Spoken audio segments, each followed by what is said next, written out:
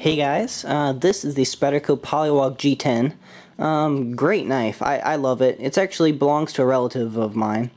And I do have a review out on it. It's now discontinued, sadly. Although I kind of like that Spyderco does that because, kind of makes them more special, when they rotate models through.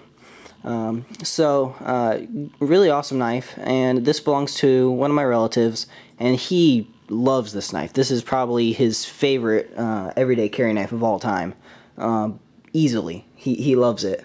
He loves the uniqueness, the really deep clip, the excellent steel.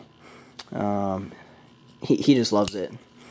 And he was recently in China on a business trip.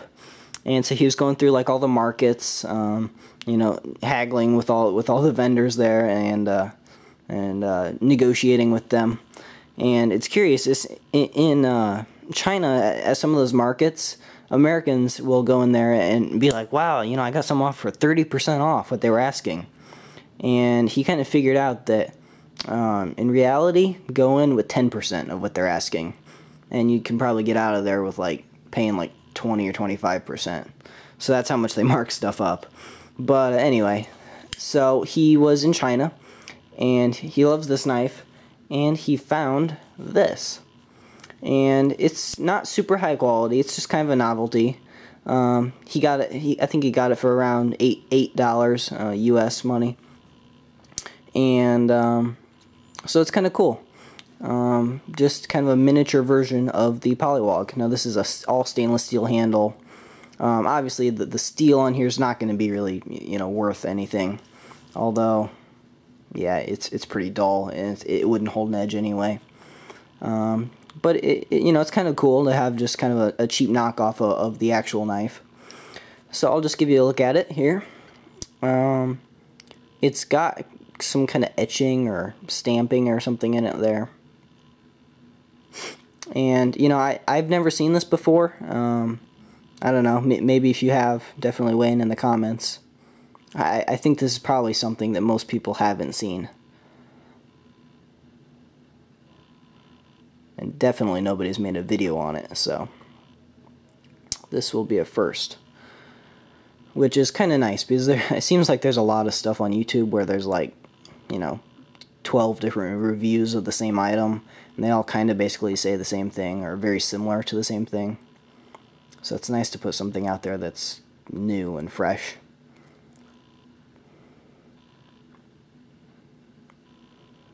So it is screw construction, so that's nice. Not something that I'd expect out of a a cheap kind of China market knife. One thing you'll notice that's kind of a key difference is on this one it's a bar, whereas on the actual knife it's a ball. So interesting difference there.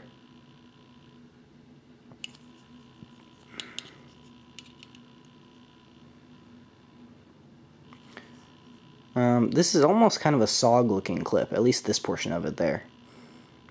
I like it. And you know what? The jimping on here is actually decent. I mean, it kind of works. For such a small knife, it actually feels pretty good in the hand. I mean, it's a knockoff of this one, and I love this one, so it makes sense that this would feel, decent. So, give you a little size comparison there between the two. Kind of a mini version. I think if Spyderco actually made a real one in this size, I think it would actually be a decent knife. If they did the wire pocket clip basically just like this, but just shrunk it down, I think I'd actually like it.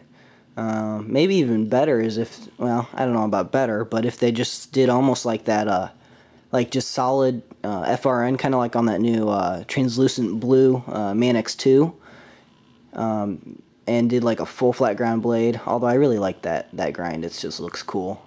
But something to make like just a nice little everyday carry knife, just a little utility knife. I bet they could make it super lightweight, and that'd be a nice little knife. I mean, really, your cutting edges here, not too far off. I mean, for the size difference in handles. So, just thought I'd show you that too. I like it. I think it's a cool little novelty, especially for $8, you know. If you're a fan of the Poliwog, it's a cool thing to have in your collection. So there you go, guys. Everyone have a nice day, and thanks for watching.